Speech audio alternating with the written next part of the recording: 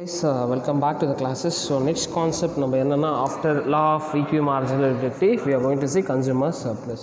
What exactly is consumer surplus? Before that, let's get into the introduction. இது யார் first introduce பண்ணனா consumer surplus Joel Dupont and Gibbons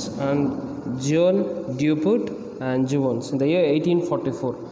So இது அவங்க தான் introduce பண்ணாங்க, but it was redefined and it was given they gave a new definition.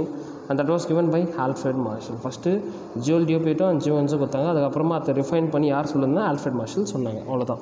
So இங்கே important எதுவுமே இல்லை, but still you have to remember that 1844 and Joel Dupont and Gibbons. Okay, இப்போது what exactly is consumer surplus? இந்த definition assumption இதுக்கு போகிறதுக்கு முன்னாடி நான் concept சொல்லிடுறேன், இது பேஸ் பண்ணி அதில் explain. Okay, you go to a shop, நீ ஒரு கடைக்கு போகிறடா, மொபைல் ஷாப் போகிறோம். Okay, you go to mobile shop and நீ உள்ளே போக சொல்ல ஒரு மொபைலை பார்க்குவேன், பார்த்த உடனே இந்த மொபைல் இவ்வளோ இருக்கலாம் நீ நினைப்பேன். அங்கே போய்ட்டு ஒரு ரேட்டு கேட்குவேன், அவன் ஒரு ரேட்டு சொல்லுவான். சே எக்ஸாம்பிள், நீ கடைக்கு போய்ட்டோன்னே ஒரு மொபைல் பார்க்குற, ஏதோ ஒரு OnePlus MI ஏதோ ஒரு மொபைல் பார்க்குறேன். ஒரு மொபைல் பார்த்தோன்னே நீ உன் மனசில் என்ன நினச்சிக்கிறேன்னா 25,000 இருக்கும் இது அப்படின்னு நினச்சிக்கிறேன். ஆனால் அவங்ககிட்ட போய் கேட்க சொல்ல அவன் நான் சொல்கிறேன் 20,000 தான் சார் அப்படின்றான். அப்போ அந்த 5,000 நீ எக்ஸ்ட்ராவாக நினச்சா தெரியுமா, அதுதான் கன்சூமர் சர்ப்ளஸ். அவ்வளோதான் கான்செப்ட். நீ உன் மனசில் ஒன்று நினைப்பேன், ஆனால் அங்கே போய் கேட்க சொல்ல அது கம்மியாக இருக்கும். அந்த டிஃப்ரென்ஸ் இருக்கலாம், அந்த எக்ஸஸ் ஜாஸ்தியாக நினைக்கிறல்ல, 20,000 25,000 நீ நினச்சிருந்து 25,000, அங்கே இருக்கிறது 20,000, அந்த எக்ஸ்ட்ரா 5,000, அந்த எக்ஸ்ட்ரா 5,000 தான் கன்சூமர் சர்ப்ளஸ். ஓகேவா, சலோ let's get in to definition. Alfred marshal என்ன சொல்கிறார் பாரு, த excess of price which a person would be willing to pay, அந்த எக்ஸஸ் 25,000 ரெடியாக இருக்கலாம் பே பண்ண, rather then go with the thing. அப்படின்னா ஒரு பொருள் வேணும், அப்போ இவ்வளோ நான் என்னால் இவ்வளோ பே பண்ண முடியும் அவன் நினச்சிக்கிறான். ஓகேவா, over that actually does pay is the economic measure. 25,000 பே பண்ணுறதுல அவன் எவ்வளோ பே பண்ணால் 20,000 தான். அப்போ அந்த difference economic measure the difference of this surplus satisfaction. அந்த 25,000 ரெடியாக இருக்கான், அந்த 20,000 தான் பே பண்ணுறான். அப்போ 5,000 is a consumer surplus. This may be called as consumer surplus. Super. Coming to assumption. Assumption means what? Some laws to work the law. First one, Marshall assumed that utility can be measured. Marshall என்ன சொல்ல utility measure பண்ண முடியும்னு சொல்லியிருக்காரு. ஓகேவா. Second one, the marginal utility of money of the consumer remains constant. எவ்வளோ தான் என்ன தான் வாங்கினாலும் 25,000 தான். Marginal utility of money remains கான்ஸ்டன்ட்னா உனக்கு எவ்வளோ தான் காசு கிடச்சாலுமே எது வேணுமோ அதுதான் வாங்குவான். You will not go for purchasing more. Okay. Third one, there are no substitutes for the commodity in question. இங்கே நீ ஒரு மொபைல் ஒரு OnePlus ஷோரூம் போகிறீங்கன்னா OnePlus ஷோரூமில் தான், OnePlusன்றது கம்பெனி. ஓகே, OnePlus ஷோரூம்னா நீ ஒரு மொபைல் தான், அவன் 25,000 நீ மனசில் நினச்சிங்க 25,000, இன்னொரு மொபைலும் பார்த்துன்னு நினச்சிங்களேன். இப்போ OnePlus மொபைல் MI மொபைல் எல்லாமே பார்த்துட்டு நீ அப்படி இருக்கக்கூடாது. வெறும் ஒரு மொபைல் OnePlus மொபைல் நீ போய் பார்க்கணும், அந்த மொபைலுக்கு நீ மனசில் ஒரு ப்ரைஸ் நினைக்கணும், அவன் ஒரு ப்ரைஸ் சொல்லுவான், அந்த டிஃப்ரென்ஸ் தான். அப்போ இங்கே என்ன சொல்கிறான்னா OnePlus அவன் டக்குன்னு இது சொல்லிட்டவொன்னே அவன் ஒரு ப்ரைஸ் சொல்லுவான். இப்போ மனசில் 25,000 சொல்லிட்டு அவன் 20,000 சொல்லுவான். அஜிஜோ அப்போனா நம்ம ஜாஸ்தி நினச்சிட்டோமோ, அப்போ இது வானா வேறு இருக்குது, MIக்கு போயிடலாமா அப்படின்லாம் நீ நினைக்கவே கூடாது. ஸோ நீ ஒரே ப்ராடக்ட் நினைக்கணும், அதுக்கு அவன் ஒரு ப்ரைஸ் சொல்லணும், அந்த டிஃப்ரென்ஸ் தான் கன்சூமர் சர்ப்ளஸ். ஓகேவா. Taste, income of character of the consumer to not change. எதுவுமே சேஞ்ச் ஆகலை, ஒரு நார்மல் ஹியூமன் பீங்காக இருக்கணும். சார் ஏன் சார் அப்படி சொல்கிறீங்க அப்படின்னா, சரி நீ கடைக்கு போகிற அப்படின்னா டக்குன்னு உன் ஃப்ரெண்டு யாரோ க்ளோஸ் ஃப்ரெண்ட் இருக்காங்கன்னா அவன் சொல்லுவான் 5,000 நீ என் ஃப்ரெண்டுக்கு டிஸ்கவுண்ட் தரேன்னா அதெல்லாம் ஒர்க் அவுட் ஆகும். நார்மலாக டேஸ்ட் ப்ரிஃபரன்ஸ் எல்லாமே இப்போ ஒருத்தன் வந்துட்டு நான் OnePlus MI ஃபோனு தான் வாங்க போகிறேன்னா ரெட்மி தான் வாங்கணும். அதை விட்டு நான் நோக்கியா வாங்குறேன், சாம்சங் வாங்குறேன், it should not be that. எல்லாம் டேஸ்ட் அவனுக்கு ஒரு ஆசை இருக்கும், அது ஒண்டி தான் இருக்கணும். அங்கே போனவொன்னே புதுசாக எதுவுமே இருக்கக்கூடாது, எப்படி இருக்கானோ நார்மலாக எப்படி இருக்கானோ அப்படியே இருக்கணும். Okay. Coming to fifth one, utility of one commodity does not depend on the other. இது எப்படின்னா, என் ஃப்ரெண்டோட கடை நான் அதுக்கு தான் அங்கே போய் வாங்குகிறேன் அப்படின்லாம் இருக்கக்கூடாது. எனக்கு பிடிக்கும் அந்த நான் போய் டைரெக்டாக நான் மொபைல் வாங்க போகிறேன். So utility of one commodity, நான் மொபைல் ஏன் வாங்குறேன்னா அவனால தான் மொபைல் வாங்குகிறேன் அப்படி இருக்கக்கூடாது. அது நீயா வாங்கணும், யார் மூலியமாகவும் வாங்கக்கூடாது. அதுதான் இங்கே சொல்கிறேன். Utility of one commodity does not depend upon the other commodity. இது எப்படின்னா, இந்த மொபைல் வாங்கினா எனக்கு அந்த ஸ்க்ரீன் கவர் தருவாங்க, இந்த மொபைல் வாங்கினா அந்த டேபு ஃப்ரீயாக தருவாங்க, அப்படிலாம் இருக்கக்கூடாது. மொபைல் வாங்கணும் அவ்வளோதான், டேபு தராங்க அதெல்லாம் செகண்டரி. எனக்கு மொபைல் வாங்கணும், எந்த மொபைல் இந்த மொபைல் வாங்கணும், அவ்வளோதான். புரியுதா? ஓகே. ஸோ நான் சொன்ன மாதிரி வாட் ஐ சேட் இஸ், நான் மனசில் ஒரு ப்ரைஸ் நினச்சிக்குவேன்ல, ஒரு ப்ரைஸ் நினச்சிக்குவேன், பட் நான் பே பண்ணுறது ஒரு ப்ரைஸாக இருக்கும். ஃபஸ்ட்டு ஃபார்முலா பாருங்களேன். Consumer சர்ப்ளஸ்னால் what a person is willing to pay minus what he actually base. நான் என்ன பே பண்ணுறது ரெடியாக இருக்கணும் மைனஸ் நான் எவ்வளோ பே பண்ணுறணும். கன்சூமர் சர்ப்ளஸ் பாருங்கள், இன்னொரு formula potential price minus actual price. Potential ப்ரைஸ்னால் என் மனசில் எனக்கு ஒரு ப்ரைஸ் நான் பே பண்ண ரெடியாக இருக்கும், அந்த ப்ரைஸும் நான் எக்ஸாம்பிளில் 25,000 மொபைலு, பட் நான் எவ்வளோ ஆக்சுவலாக பே பண்ண 20,000. So 25,000 minus 20,000, 5,000 is the consumer surplus. Okay, coming to explanation அவ்வளோதான் கொடுத்துருக்கேன், வேறு எதுவும் கொடுக்கல. Okay, let's get in to your table. So டேபிளில் பார்த்தீங்கன்னா commodity 1 2 3 4 5. ஓகே, செகண்ட் பார்த்தீங்கன்னா potential price which is willingness to pay actual price. First commodity பார்த்தீங்கன்னா apple example எடுத்துருக்காங்க. செகண்ட் ஒன் வந்துட்டு பொட்டென்ஷியல் ப்ரைஸ் எவ்வளோ ரெடியாக இருக்கேன் பே பண்ண. தேர்ட் ஒன் பார்த்தீங்கன்னா ஆக்சுவல் ப்ரைஸ். ஃபோர்த் ஒன் பார்த்தீங்கன்னா கன்சூமர் சர்ப்ளஸ். பாருங்கள், 1 2 3 4 5 ஆப்பிள் சாப்பிட்றோம். செகண்ட் காலம் வந்துட்டு பொட்டென்ஷியல் ப்ரைஸ் எவ்வளோ பே பண்ண ரெடியாக இருக்கா. தேர்ட் ஒன் வந்துட்டு ஆக்சுவல் ப்ரைஸ்.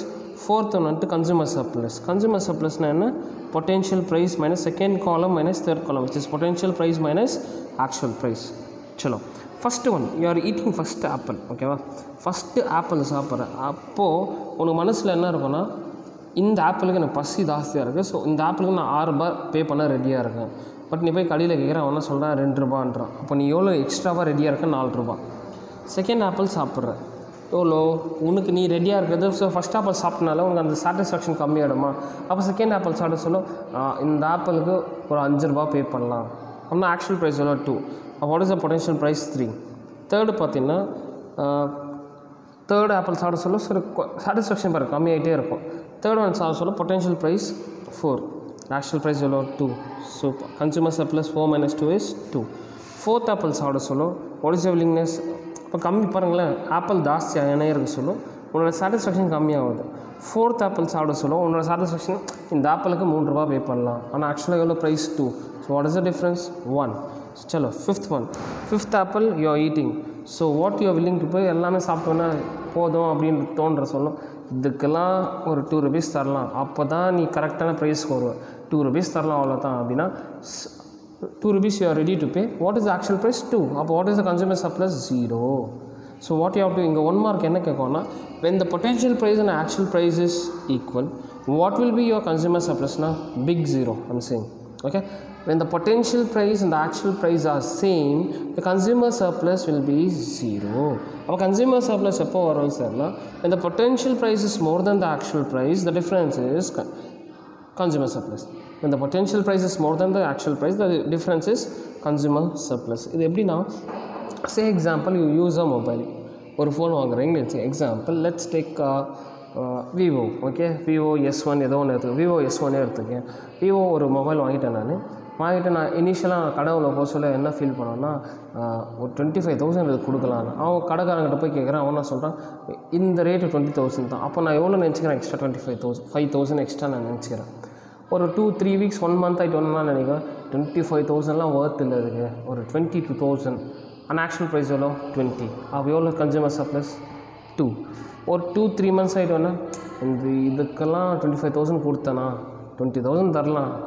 அப்போது ஆக்சுவல் ப்ரைஸ் எவ்வளோ 20,000, நீ நினைக்கிறது எவ்வளோ 20,000. அப்போது your potential price is equal to actual price, then the consumer surplus is 0. புரியுதா? This is what the concept is. இங்கே பாருங்களேன், 5 ஆப்பிள் சாப்பிட்றான், ஆனால் பொட்டென்ஷியல் ப்ரைஸ் பாருங்கள், ஃபஸ்ட் ஆப்பிளுக்கு 6 ரூபா தர ரெடியாக இருக்கான், செகண்ட் ஆப்பிளுக்கு 5, தேர்ட் ஆப்பிளுக்கு 4, ஃபோர்த் ஆப்பிளுக்கு 3, ஃபிஃப்த் ஆப்பிளுக்கு 2. மொத்தமாக எவ்வளோ ரெடியாக இருக்கான்னா பொட்டென்ஷியல் ப்ரைஸ் அந்த 5 ஆப்பிளுக்கு அவன் எவ்வளோ தர ரெடியாக இருக்கான்னா ஆட் பண்ணுங்கள். 6 + 5 + 4 + 3 + 2 20 rupees தர ரெடியாக இருக்கான். பட் ஆக்சுவல் ப்ரைஸ் பாருங்கள், ஒரு ஆப்பிள் 2 rupees தான். ஒரு ஆப்பிள் 2 rupeesனால் எத்தனை ஆப்பிள் வாங்கலாமோ அத்தனை ப்ரைஸ் தான். அப்போ ஒரு ஆப்பிளுக்கு 2 rupeesனால் அவன் எத்தனை apple is ready to pay 5 apples. So 2 × 5 2 × 2 add பண்ணுங்கள் 10. ஸோ நீ எவ்வளோ ரெடியாக இருக்க பே பண்ண 20, ஆனால் ஆக்சுவலாக எவ்வளோ பே பண்ணியிருக்க 10. So what is the excess you are willing to pay 10. That 10 is consumer surplus. So 20 - 10 is 10. So 20 - 10 is 10 that 10 is consumer surplus. You are ready to pay 20 rupees, but the actual price is 10 rupees. So the difference is 10 rupees and that 10 rupees is consumer surplus. புரியுதா? சல். So what you have to remember here is there are 2 formulas. Consumer surplus though, consumer what a person is willing to pay minus what he actually pays, or consumer surplus is equal to potential price minus actual price. Example. Once again I'll repeat, consumer surplus is equal to what a person is willing to pay minus what he actually pays, or consumer surplus is equal to potential price minus actual price. Okay sir வேறு எதுனா formula இருக்கா சொல்லுவோம். It is there total utility minus B into Q. So what is the formula? Potential price minus actual ப்ரைஸா? Actual price இந்த formula பாருங்கள். Total யூட்டிலிட்டின்றது உன்னோட potential price, நீ எவ்வளோ ரெடியாக இருக்க பே பண்ண. பி இன்ட்டு கியூனா என்ன? அதுதான் ஆக்சுவல் ப்ரைஸ். ஒரு ப்ரைஸ் ஆஃப் த ப்ராடக்ட் எவ்வளோ, எத்தனை ப்ராடக்ட் வாங்க போகிற. இங்கே என்ன ₹2 ஆப்பிள், எத்தனை வாங்க போகிற? 5 ஆப்பிள், ₹10, ₹20. டியூ வந்துட்டு இங்கே என்ன 20 மைனஸ் எவ்வளோ ரெடியாக இருக்க 10. So 20 minus 10 is 10.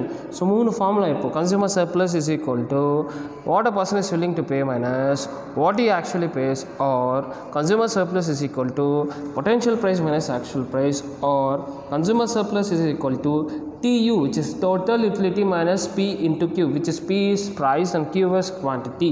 So consumer surplus is equal to total utility minus price into quantity. You will get consumer surplus. Okay, that's it guys. See, that is what they are done. Consumer surplus put the total utility actual price into unit into போட்டுருக்கோம். actual price into units of commodity. total utility எவ்வளோ? இந்த 20, இந்த டேபிளில் 20. So price எவ்வளோ? ஒரு ஆப்பிளுக்கு 2. What is the quantity? 5. So 20 minus 10 is 10. The concept அவ்வளோதான், வேறு எதுவுமே இல்லை. So coming to the diagram. சலோ diagram to diagram. Okay, here x-axis measures quantity demanded, your y-axis it says your price. Okay, y-axis says about the price and x-axis measures about the quantity demanded. So listen, you want to demand how much quantity here? 10. 5 apples நீ demand பண்ண போகிற. 5 apples 0 to இந்த க்யூன்ற இடத்துல 5 கூட போட்டுக்கலாம். 5 apples வாங்க போகிறேன். ஓகேவா?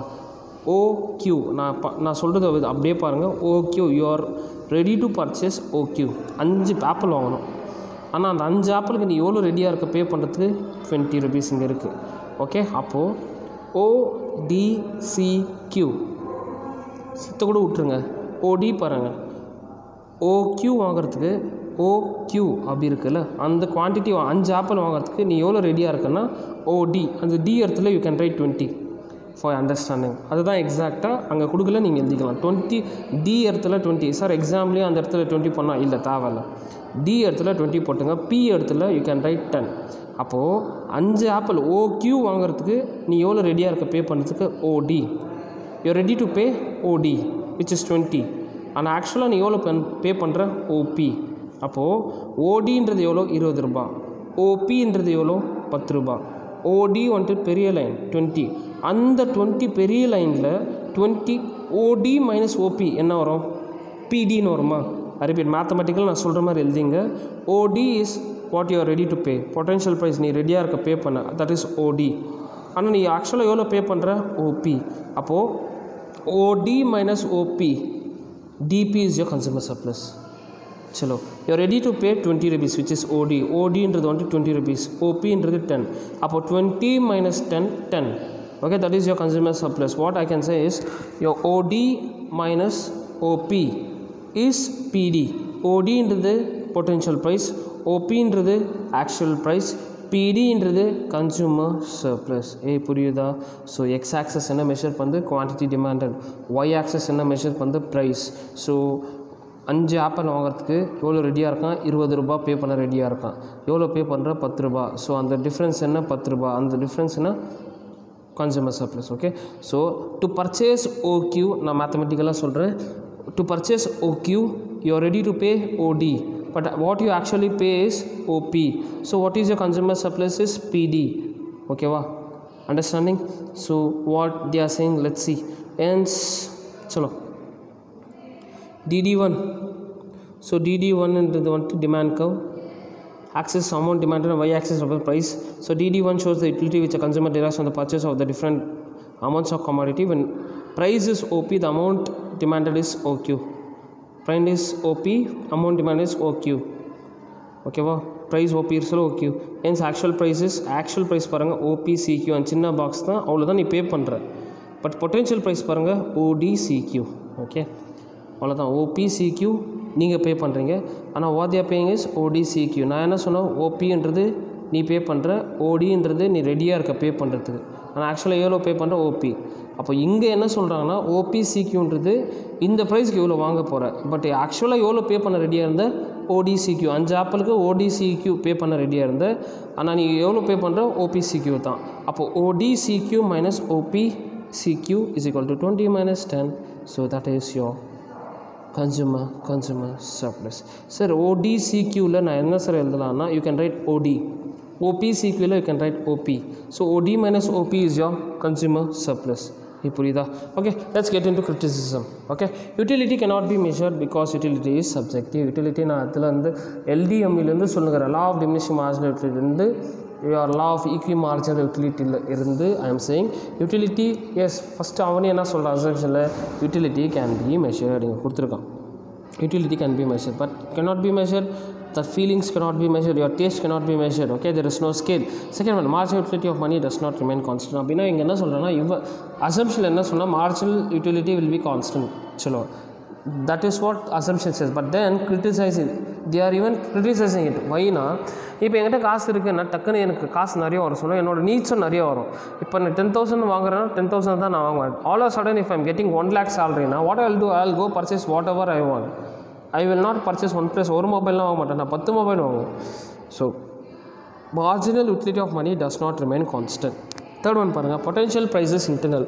பொட்டென்ஷியல் ப்ரைஸு நீ ஒரு கடைக்கு போகிறேன்னு வச்சுக்கேன், நீயும் கால்குலேட் பண்ண முடியாது. பாருங்கள், கன்சூமர் சர்ப்ளஸ்ன்றது நீ போய் கடையில் நின்றுட்டு எனக்கு கன்சூமர் சர்ப்ளஸ் எனக்குள்ளே வந்துட்டு இந்த ப்ரைஸு ஒரு 25,000 நான் ரெடியாக இருக்கேன் பே பண்ணேன், அந்த ரேட்டு தெரியலனா நீ பண்ணவே முடியாது. உனக்குள்ளே ஒரு ப்ரைஸ் நீ ஃபிக்ஸ் பண்ணிட்ட, பட் அந்த ரியல் ப்ராடக்ட், அந்த ப்ராடக்ட்டோட ரியல் ப்ரைஸ் தெரியலன்னு நீ கால்குலேட் பண்ண முடியாது. அதேமாதிரி கடைக்காரன் என்ன பண்ணுவான்னா, அந்த ஷாப்கீப்பர் என்ன பண்ணுவான்னா, உனக்கு நீ என்ன ப்ரைஸ் உனக்கு மனசில் நினச்சினா அவனுக்கு தெரியாது, அவனுக்கு தெரிஞ்சதெல்லாமே என்ன ஒரிஜினல் ப்ரைஸு. அப்போ ரெண்டு பேருமே கன்சூமர் சர்ப்ளஸ். பொட்டென்ஷியல் ப்ரைஸ் தெரியாத நீ பண்ண முடியாது, நீ ஆக்சுவல் ப்ரைஸ் தெரியாத பண்ண முடியாது கன்சூமரு. ஒரு ஷாப்கீப்பர் உன்னோட பொட்டென்ஷியல் ப்ரைஸ் தெரியாது.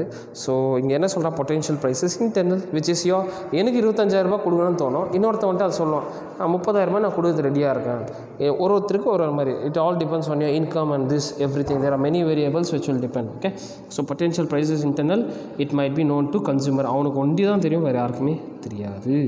Okay guys, I'll stop here. Let's continue the next class. Thank you.